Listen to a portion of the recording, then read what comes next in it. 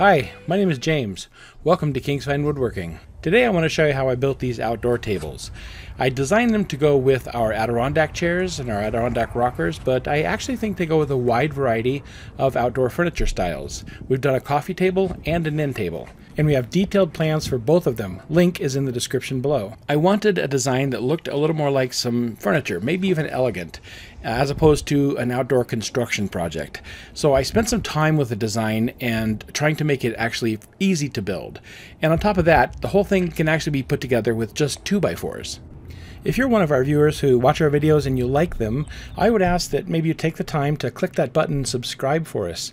When I look at our statistics here, it looks like of all the people that watch our videos, 82% are not actually subscribed. And actually only 17% of the people who watch them are subscribed. I'd like to see if we can turn that around, and hopefully folks like you, if you like it, you can subscribe to our channel. Now, of course, I said you could make it from 2x4s. You will see me using several wider pieces here because I have some 2x12s and 2x8s and 2x6s left over from actually building some Adirondack chairs. And so I'm cutting them to approximate length. You see I've got a little mark on my top of my table there. And once I've cut them to length, then I'm going to take them over to the table saw, and I'm just going to rip them to width. Had this been a 2x4, I'd just rip it in half to get some 2x2s out of it. But it's wider, so I'll get a few more pieces out of this. We've got a few loose knot holes here. If the knot holes are tight, I don't usually worry about them, but if they're loose, I like to seal them. So I start with some thin CA. Thin CA is really thin and even watery. It's just going to soak right in right away, get down deep into the joint and help bond it there. I'll follow up with some medium CA after that. And this isn't going to penetrate very deep because it's more viscous. It'll get on the surface there. And I'll give it just a second to soak in, and then I'll hit it with some accelerator to cure it. And that's all I do. I'll do that on both sides since this particular knot goes all the way through. And I'll give it a minute or so to dry, and then I'll just basically sand it down. And that'll just make sure that these knots don't fall out in the future. The first ripping you saw me do was to get the 2x2s for the top, and now I'm cutting the perimeter board. It's a 2x4 that goes all the way around the top. And I've cut it at 45 degrees here, and it's important for you to check this. You can cut this on a table saw if you want, if you have a table saw sled, or you can just cut it on a chop saw if your chop saw is accurate. And I'm going to show you how to just check it. You just cut a 45, put the two pieces together, and put a square up in the corner. And it should be spot on. If it's not spot on, you can definitely adjust your chop saw so that it cuts accurate 45 degrees. And then I'm going to mark, I need to mark this on the top side, so I'm doing it again for the camera here. I want to cut this at 24 inches. My coffee table is 24 by 48, and my end table is 24 by 24. So I'm going to draw a line there where my 24-inch mark is. And then I want to kind of get an idea where the 45 goes back. So I'm just using an ordinary speed square. I kind of put my pencil right on that corner, and this will give me an accurate mark. Then I always take a second to look at it from the end and make sure that the diagonal mark does line up accurately with the end mark. Then we'll put it in the chop saw. I'll get right up next to that line. I just don't want to make the line disappear, but everything right next to it, and give it a cut. It's important that these cuts are accurate. And I'll always check these with a tape measure when I'm done.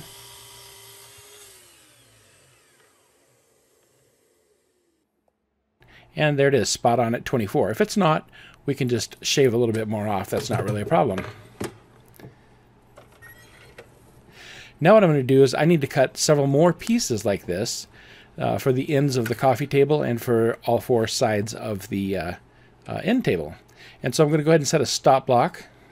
And I've put my one piece in here as a template, kind of a guide for the width that I want it. You can see that the saw blade came down and just perfectly scraped that edge. And this will be my my mark to show me how to cut all of my other ones with my stop. That way they're all identical. If they're off by just a fraction, it's okay as long as they're all identical. That's what the most important thing is. And so we'll just proceed through and cut the rest of those. I always take the time to set up a stop if I'm cutting 3 or more pieces. and I've checked that to make sure it's perfect. If I'm cutting less than 3, I'll cut 1 to be exactly the way I want it, like for this 48-inch piece, and then I'll just set the one that's perfect on top of another one that I've already cut the 45 on one side, and I'll make sure that they line up perfectly. I'll just feel them to make sure they're perfect on the left there. And I'll slide that over, and I'll bring this down and bring the chop saw down so it just scrapes against the edge of that top board. And this is how I will cut another piece. Since I'm only cutting 2, I'm not really going to bother setting up a stop. I'll just do it this way, and that's plenty accurate. Now I'm going to move on to the skirt or the rail.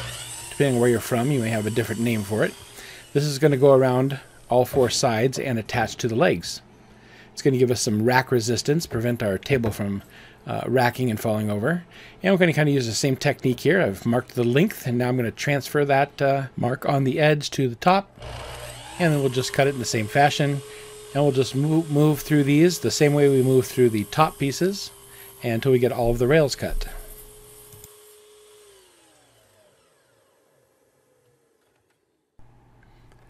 After that, we're going to move to the legs.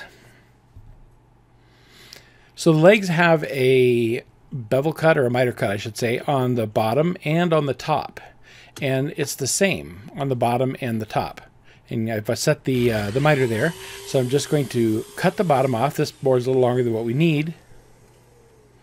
We'll take a measurement, and I'll get it to the perfect length.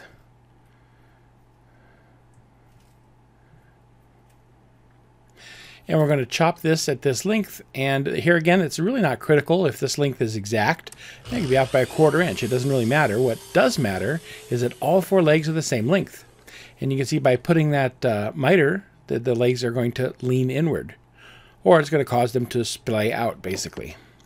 So I've got a stop block here that I've installed after checking it with my template piece, my first piece. So I'm going to cut my miter and then slide the board down. We don't want to flip the board. We'll just slide it down and cut the other miter, and that's going to give the same cut. So I'm going to move through all of the legs that way for both tables. And then I want to take it over to the table saw because I need to do a long taper cut. So I've got a tapering jig. I want the bottom to be about 2 inches wide, and we're going to taper that down to 0 at the top. So we're basically going to remove this wood here. So I like to start with this and get a good layout, get it pencil marked exactly what I want to remove. And then I will set this on my tapering jig. And I'll line up that pencil mark exactly on the bottom because that's where it's going to be cut. And I'll move the fence on top of the tapering jig back and forth. We'll move it to get it in the exact spot, which I've already done there. And we want to make sure that that's slid back to the stop, of course. And then we'll clamp down the board. And since the blade runs right along the edge of the tapering jig, it's going to cut off all the stuff that we don't want, and we're going to have one perfect leg. And we will do that with all 8 legs. The 4 legs for the coffee table are a little shorter than the 4 legs for the end table, but the technique is exactly the same. And that's what a completed leg looks like in terms of shape. We're going to do some profiling. Then it's on to some dados for the long boards and the tabletop. You see these Magswitch featherboards are some of the most used tools in my shop. They keep me safe, they keep the wood tight to the table and tight against the fence. If you're interested in these, I do have a link in the description below for them. They are fantastic.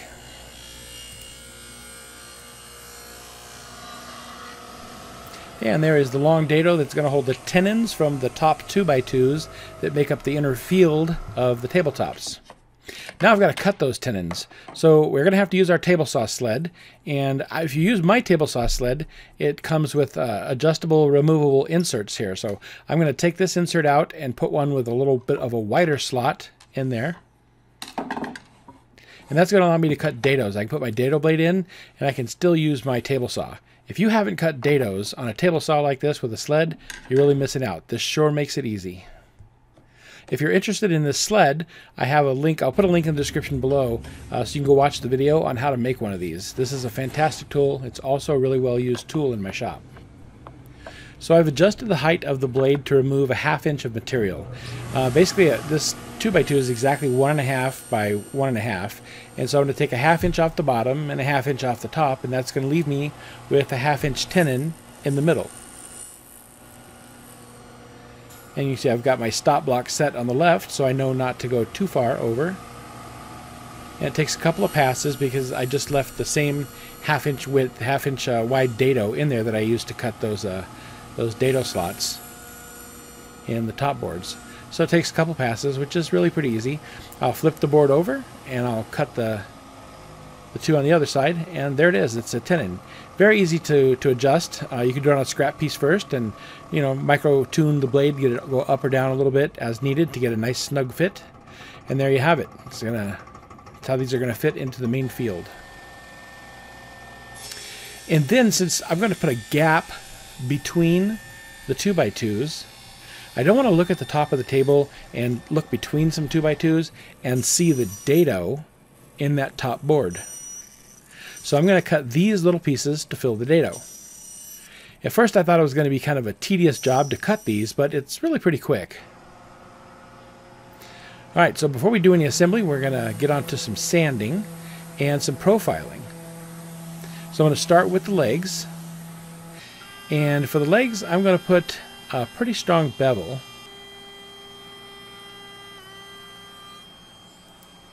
And we'll see what this looks like here.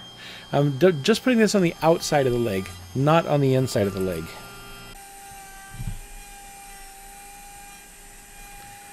But I'm going to put it on both sides of the outside. And that first cut just wasn't quite deep enough for my tastes, so I cut a little bit deeper. I do have plans for this project. If you're interested in getting plans to build this, I'll put a link to that in the description below, and it'll show you exactly how deep to cut all these. And I think that's going to look really good like that. It's going to make that piece look just a little more elegant. And I'm going to use another chamfer bit and just take off a tiny bit from the inside so we don't have a sharp corner. And that'll kind of fine-tune the looks of this leg. I wanted to mention, if you enjoy our videos, you should consider subscribing. If you hit that subscribe button down below and the bell to get notified, that really helps us out, helps our channel grow, and we would appreciate that. Well, there you have it. There's a completed leg. It's real simple. Once it has that router profile on it, it sure looks a lot better.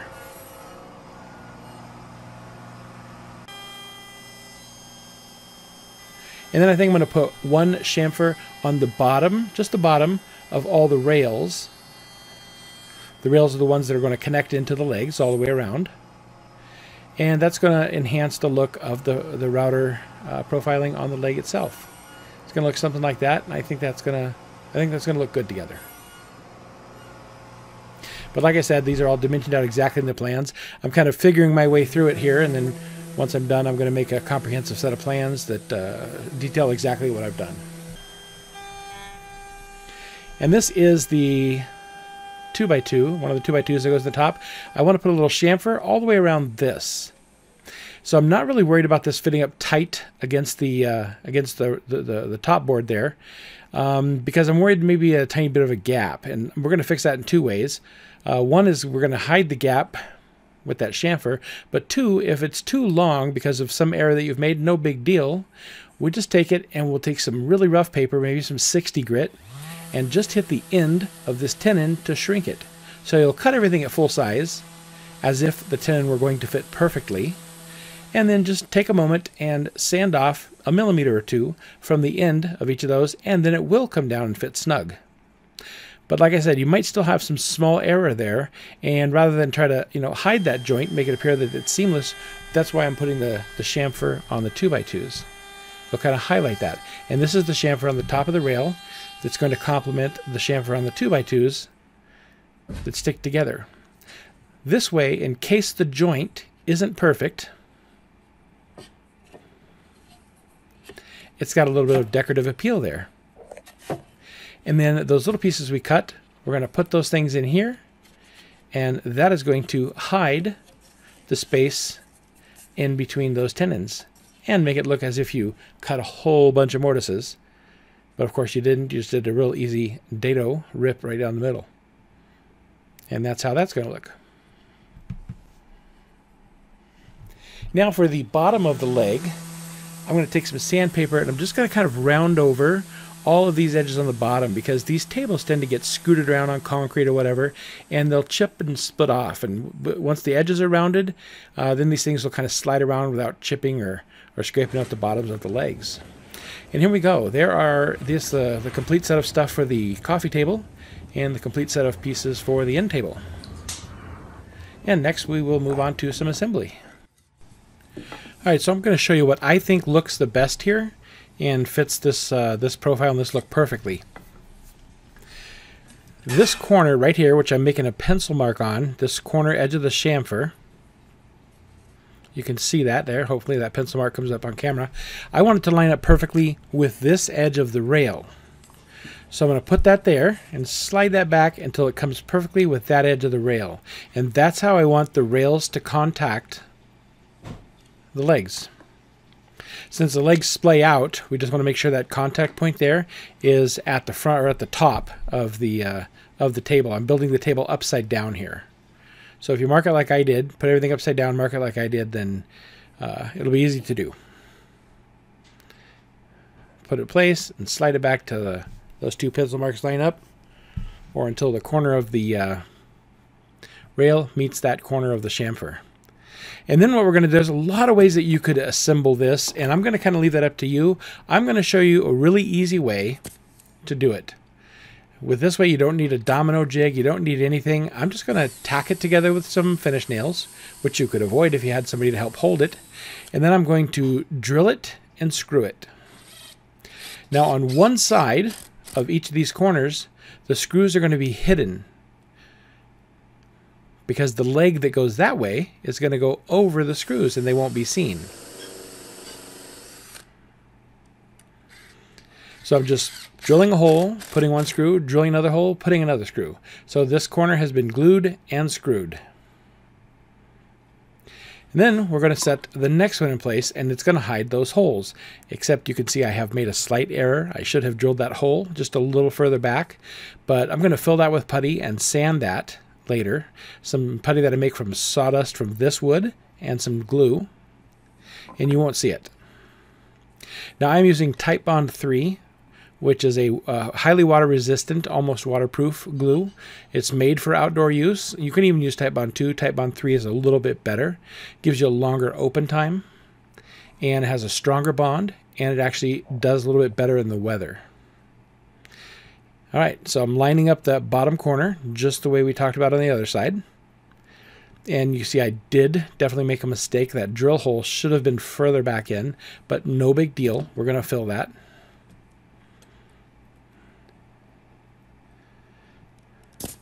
I always have to decide if I'm going to do something else or not show you my error, but oftentimes I just end up showing you if I make an error, and sometimes that helps you find ways to conceal them. I think woodworking is full of errors. You make a lot of them, and you become a good woodworker when you can hide them well. And you saw that I tapped those nails down below the surface. That way I can put a little bit of putty there too. And I used a countersink bit here that's going to allow me to put a plug in that hole. Same thing there, a good countersink bit is going to let me put a plug in that hole. And that corner is now secure also. And we'll just keep moving around the tabletop until we get all four legs and all four rails installed together. We need plenty of glue, of course. Glue is going to hold quite a bit of strength.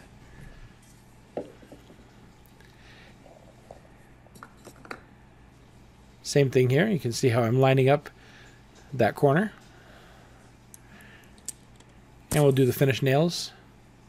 Finish nails really help because they do hold it still and steady, and they give a reasonably firm grip so that you can go through, follow through, and put some holes in it with the drill. You can see that top hole, I managed to move it further back this time. I learned my lesson from the first one that I did. So when this rail goes on, that will be hidden. And I use the longest screws I can here. I use 3-inch deck screws. There'll be also a list of everything that I used to build this in the description down below.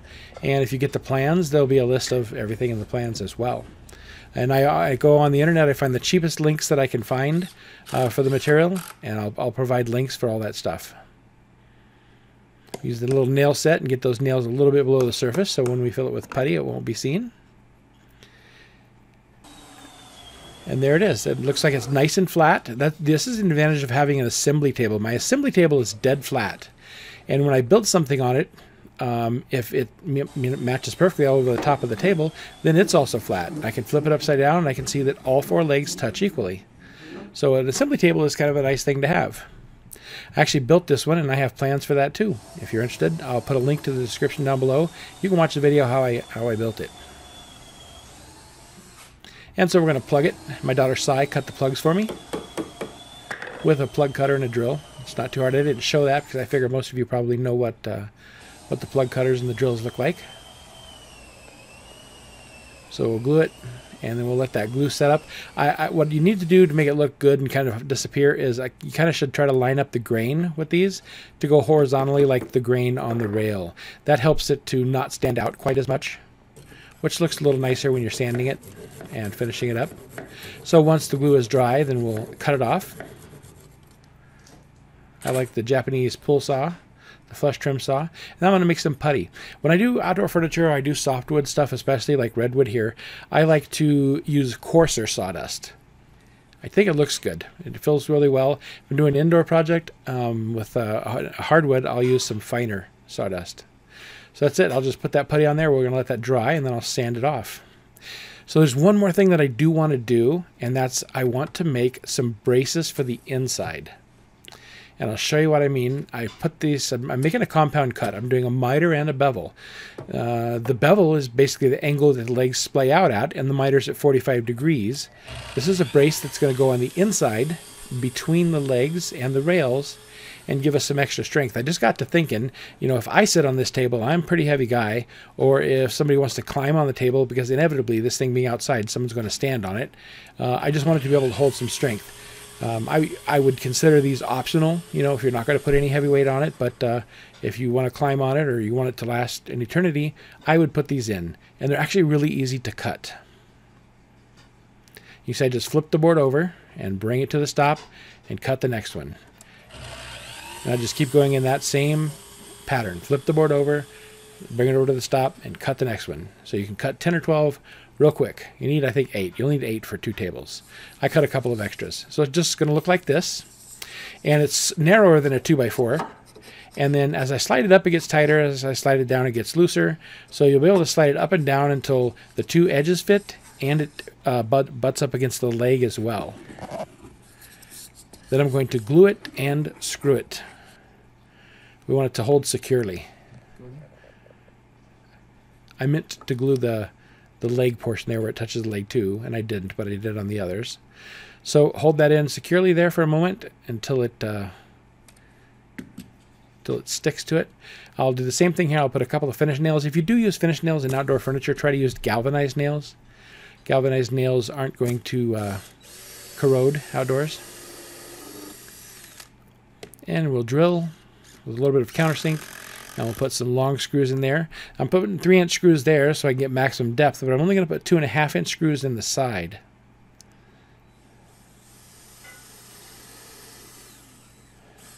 This brace, as you can imagine, is really going to significantly increase the strength of the tabletop. It's not absolutely necessary, but it will make a big difference in overall strength. So I would recommend that you do it. There's exactly how to do it will be detailed in the plans. So there we have it. There is the framework. All right, next step is to sand off these plugs. And once they're sanded off, they're really not that unsightly. But like I said, you could use dominoes to put this together. You can use dowels to put it together. I just wanted to show an easy way to do it with just screws and some plugs. A lot of ways that you can do it, and a lot of people building outdoor furniture aren't going to have expensive joinery methods or expensive joinery tools. All right, so now I have a syringe, and I'm going to put some epoxy in this, and this is how I'm going to assemble the 2x2s into this dado slot. This is a 20 mil syringe. There's an 8 gauge needle. It's a flat needle. You can actually get these on Amazon, and these are perfect for epoxy or any other adhesive that you would like to use. It keeps it nice and neat. It doesn't allow it to spill all over the place. You don't have to get brushes, and you can just put the adhesive right where you want to. I wanted to take a moment to talk about our community group. We have a community group on Facebook. It's a private group. Only woodworkers are allowed into it. I'll put a link in the description below in case you are interested. But it's all about woodworkers helping other woodworkers. And if you have questions, you can post them in there. If you want to show off your work, you can post it in there. And it's kind of a forum where woodworkers meet. I also get advance notice sometimes on sales. I post that in the community group as well, and I spend about 10 hours a week in there chatting and answering questions, stuff like that. So if that sounds like something that you're interested in, you might consider joining, and like I said, I'll put a link in the description down below. So you might notice as I'm gluing these on into the end that I've used these 2 Rockler wooden screw clamps, hand screw clamps. That's going to keep my board vertical and just kind of allows my hands to both be free for me to do this assembly. So it's really convenient sometimes to just hold things in place with something like this. It's not clamping it to the table, it's just keeping it in an upright position for me. Once I've worked to the end, I'm going to take a quick measurement here and make sure it matches the one I took on the other side to make sure that my 2x2s are actually centered in this piece. And then I'm going to jump to the top one, and I'm going to run epoxy all the way down there, both sides of this, and then slide it over the 2x2s. If you can see the tops of those 2x2s, the edge of the tenons, they're all chamfered just a little bit. That's going to allow this to slide on really easily. If you don't chamfer them, it's going to be much harder to put this on. All right, so flip this around, and I'll get epoxy on the other side. I got to make sure I do have the right side up. Remember, we're working on this table right here so that it's right side up. And I do have my bevel on this long board right side up. And watch how easy this slides on. When it's on a flat assembly table, it's going to slide on real easily because I have the ends of those tenons chamfered. If you've ever tried to glue up something with a lot of pieces that have to fit into a dado, it's really quite hard. But if you can lay them flat on a surface and you can have the ends of those tenons chamfered just a little bit, it goes together really easily. Just like that. Didn't take much effort at all. So I'll spread these apart because this is a slow set epoxy. It's going to take a while to cure. I'll spread them apart so that I can get these in. And these are a little tougher to put in because I've got to kind of get my fingers down in between there. It's kind of a tight spot. And so if you look closely, you'll see that I've chamfered 2 sides of that, or beveled there. 2 sides of that, not the whole way, but just a little bit at the end. That'll get it started for me so that I can get it down into that dado. I'll show you a little closer here. That one's in focus. There we go. Yeah, and that'll let it get into that dado much, much easier. Though not required, just something that kind of helps with your assembly. So once they're in and moved down tight, I need to shift them all over a little bit because I want them centered on this board just like the top ones are centered on it. So I've got a little board there with a tenon on it, and I'm just going to put it in here and tap it over until that's centered. All right, and that's that. Now it's time to put the 2 sides of this tabletop on. So I'm going to use epoxy here too, and I realized right away that this epoxy is very thin, you know, like most epoxies are, and it's just kind of running all over the place, and it's going to have to set slowly overnight, and it's going to be a big mess. And so I decided I'm going to thicken the epoxy. If you thicken the epoxy, that's what this is. This is an epoxy filler. There, see. An adhesive filler, West Systems 404. This is a high density epoxy filler, and you can use just any epoxy filler here because we're not looking for any particular type of structural strength. But you can add this basically to get the consistency that you want. And you see now the epoxy no longer runs. It's still high strength epoxy. It just won't run on us. And it's a much easier adhesive to apply. It'll hold in place, and you know, whatever squeezes out the top also will sand off very easily. Even a little bit easier than straight epoxy does. So you can put on way too much like I'm doing here. I am not going to be putting any screws or any other adhesives into this. You could if you want. You could put some dominoes. You could put some dowels, put some biscuit joint, anything that you might like to put in here. You can put some screws. I happen to know it's not necessary. This miter joint is remarkably strong. In fact, you know, Bourbon Moth Woodworking just put out a video and measured the strength of a miter joint on boards, and be amazed how strong it is. It's stronger than a dovetail joint. I've known this from experience because I've built things like this and I've sat on the end of them and they don't break off. So I know it's very strong. But like I said, you're free to put any type of any sort of reinforcement at this corner if you feel that it's necessary for your application. But I think it's plenty strong, and I do tend to overbuild things. So once that's done, we're going to clamp the tabletop together, get it under some pressure so that these joints have a chance to cure under pressure. That'll make them even stronger. And then once I'm going to let that sit overnight, which is what we've done here. And then we'll take the clamps off and we can proceed.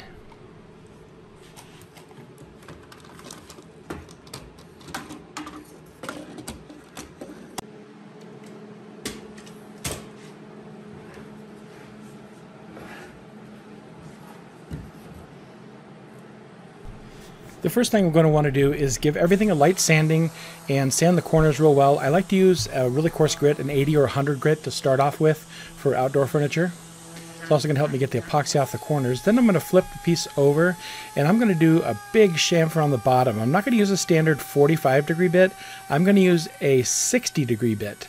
So it means it's going to cut in more than it cuts down.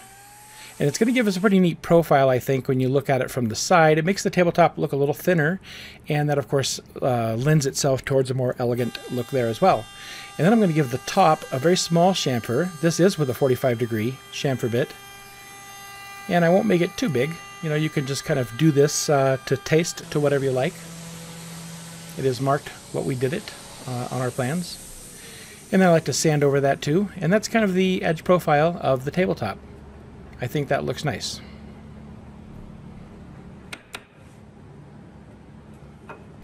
Now we have to mount the tabletop to the table frame and legs itself. So I'm just going to use some boards, some 2x2 that I had left over.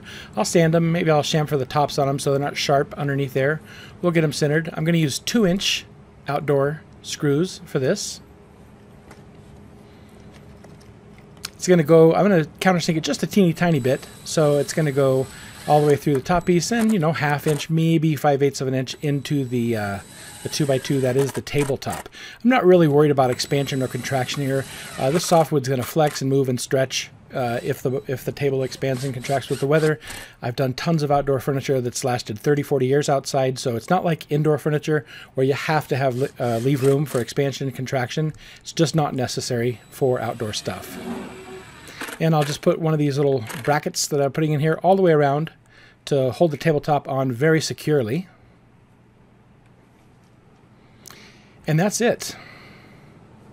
This is now a completed coffee table. And I think this did what we set out to do, and that was to make something that looks more like a piece of furniture. I think a lot of my early outdoor furniture projects, the ones I did back in the 80s and 90s, they just looked a lot more like a construction project than a piece of furniture because, you know, I was using dimensional lumber from the store. But I think we've turned that around here, and we do have a piece of furniture that can be enjoyed. And of course, I do have a matching end table here. And the end table is 2 foot by 2 foot. It is taller than the coffee table. It's a standard end table height. That's our dog, Princess, there. She's checking it out. And there it is without her. And the coffee table is 2 foot by 4 foot, which is a pretty standard coffee table dimension size. And you can see the pair of them here. And that's it. That wraps up the video. Like I said, if you're interested in the plans do include all the detailed dimensions and how-to for both of these. Thanks for watching.